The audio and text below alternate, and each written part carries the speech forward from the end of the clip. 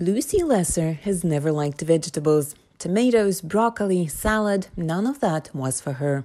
I actually grew up my entire life thinking that tomatoes were absolutely disgusting, mostly because I was, getting mushy, kind of unflavorful ones. And once I finally tasted like a homegrown tomato, I was like, oh my gosh, this tastes amazing.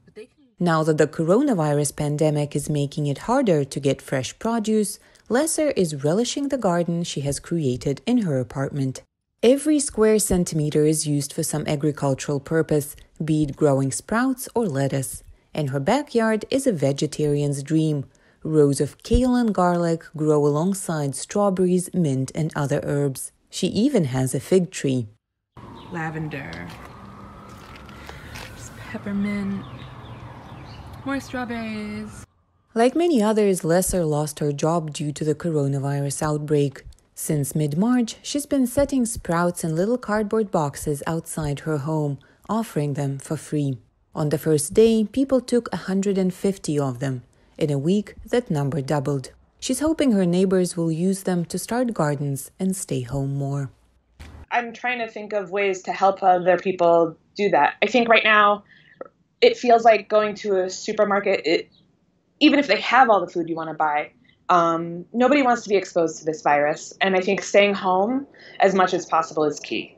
So I think people are also looking for ways to be self-sufficient. I've gotten messages from people who are starting roof gardens, who are starting cooperative gardens with their buildings. I like to grow a lot of herbs because they're generally pretty expensive if you buy them, and they're good to stretch your meals and make things taste better, tomatoes are easy to grow, peppers are easy to grow. Marcel van Ooyen is CEO of the nonprofit called Grow New York City. For 3 decades, it's encouraged New Yorkers to grow their own gardens. The group used to turn abandoned parking lots into gardens, but today, volunteers spend much of their time delivering vegetables to those in need. Thousands of boxes into communities that are really hard hit, where people are having difficulty accessing produce and also are suffering economically and can't afford to buy their own. Andrew Faust, owner of the Center for Bioregional Living, teaches people to live in harmony with nature. His center, located in the north of New York City, grows a variety of organic fruits and vegetables. He says that the pandemic brought to light the many mistakes in planning. You want to have food banks, places where they've thought about